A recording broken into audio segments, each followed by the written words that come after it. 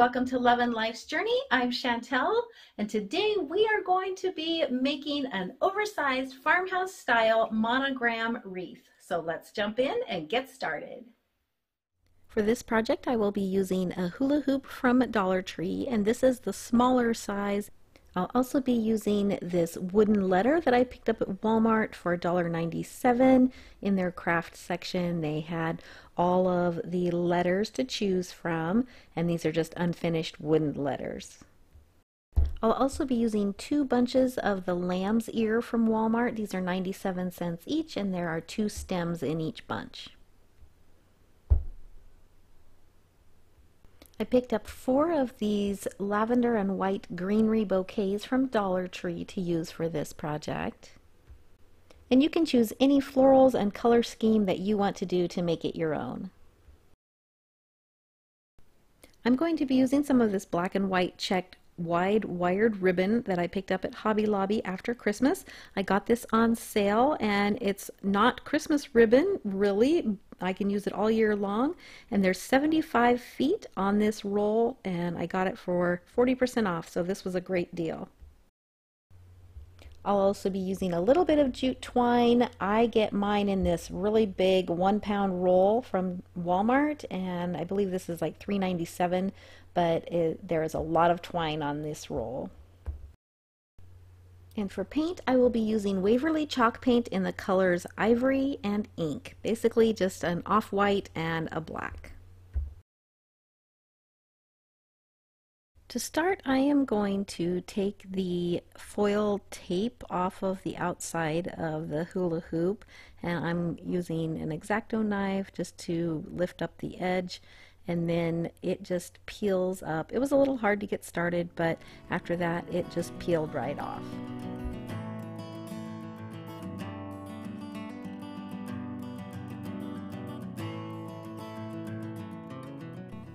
Then I'm going to take the ivory chalk paint and a dry brush, and I am going to just dry brush on the hoop to kind of lighten it up and give it more of that farmhouse look. For those of you who are new to crafting, dry brushing just means you take a dry brush with a very little bit of paint on it and just lightly go over your project so that just a little bit of paint gets left on it, and it gives it that aged or distressed look. I'm going to set the hoop aside, and then I am going to paint my monogram letter. And I did sand this a little bit. It had some rough edges and spots, so I just took a piece of sandpaper and went over it and smoothed it out a little bit. And then I'm going to paint the whole letter in the ivory chalk paint. And I did paint the sides and the back of this as well.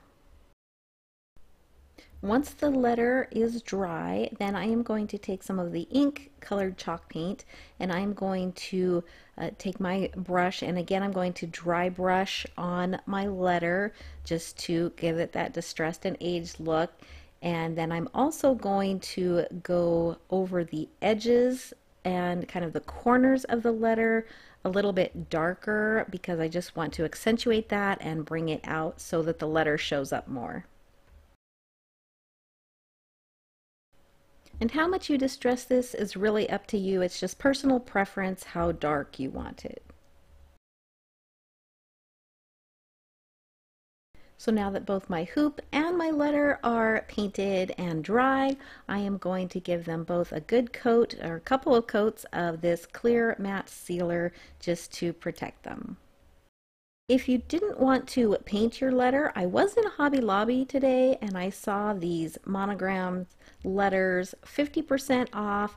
They are really pretty with those leaf cutouts, and they're already painted and ready to go.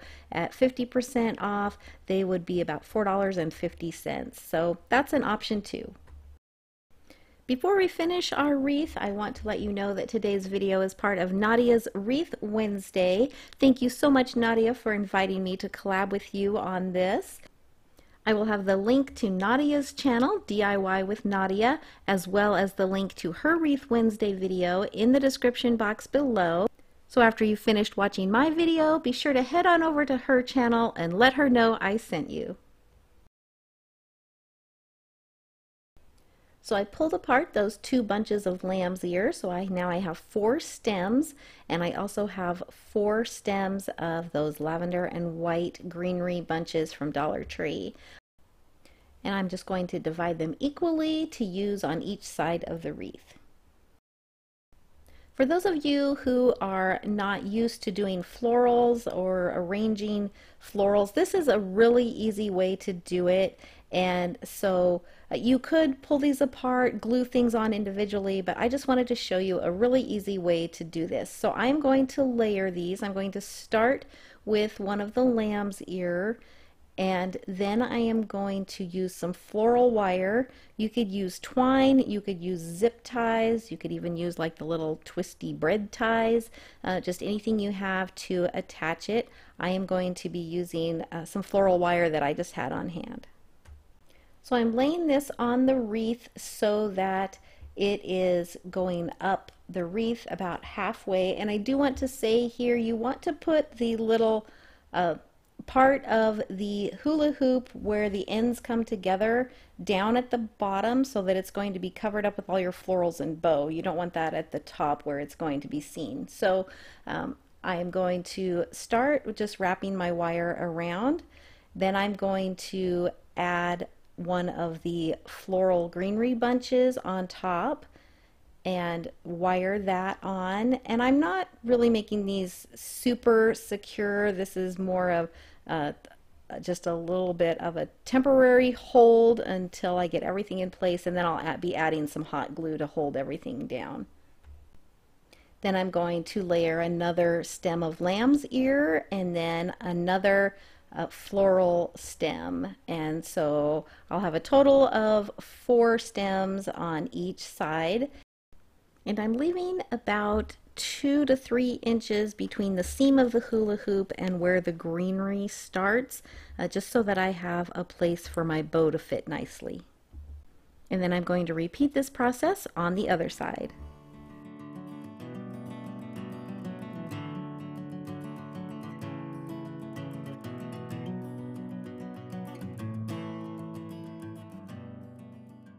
Now I'm going to pull some of the lamb's ear leaves up through the florals and some of the florals up through the lamb's ear leaves, just to mix them up and make them look more natural. I want to have a nice full bow in the center of this, so I'm using this wide wired ribbon, and I am going to make the bow and then I'll attach it to that center part in between the florals. When I make my bows, I always leave the ribbon on the spool because I don't like to waste ribbon, and this will ensure that I'll have enough ribbon to make the size bow that I want. So I am going to figure out the size that I want.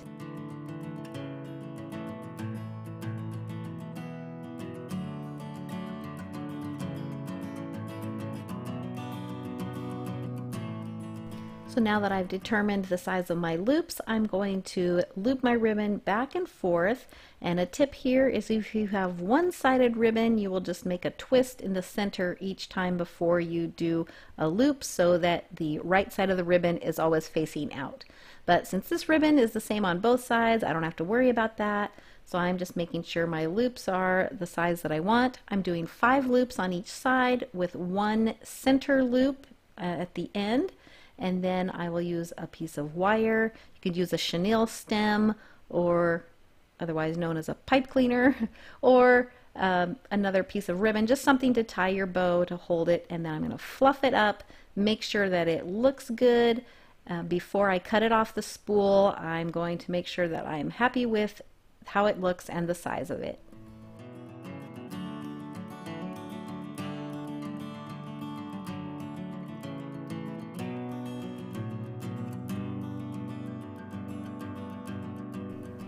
Before I attach my bow, I do want to go back and add some hot glue to the florals to make sure that they are nice and secured to the hula hoop. So I am just making sure they're in place, and then I'm going to tighten the wire a little bit, and then I'm also going to add hot glue wherever I think it needs a little bit more to secure that. And then I will take some wire cutters and just trim off a little bit of those stems that are sticking out.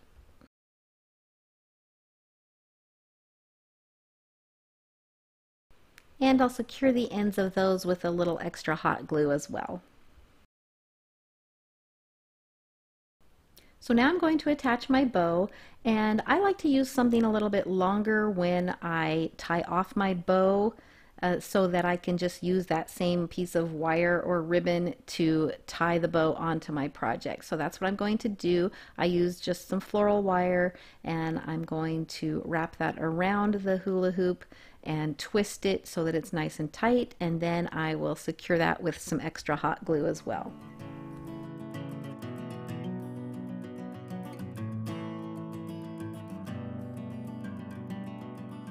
I'm also going to turn the wreath over and just add a little bit of extra hot glue over the top of that wire on the back side to make sure the bow is nice and secure.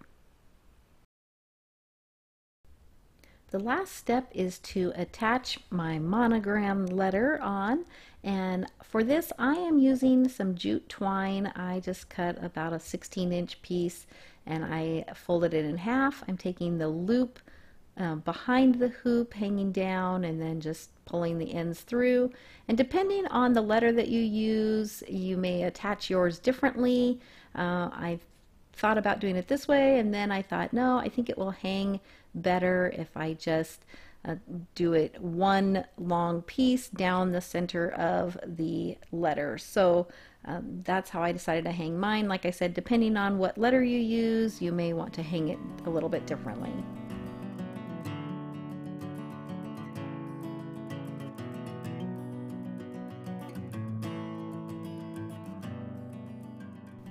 So this is how I glued mine on, and once that's finished, then this project is done.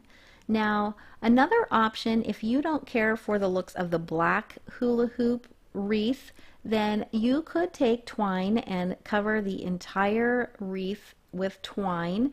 And this does take a little bit of time, but it's super easy, and I just wrapped the twine all around the wreath, just pulling it tight and just adding a little bit of hot glue every so often to hold it in place. Once I get to the end and the whole wreath is covered in twine, then I just cut that end off and attach it with a little bit of hot glue.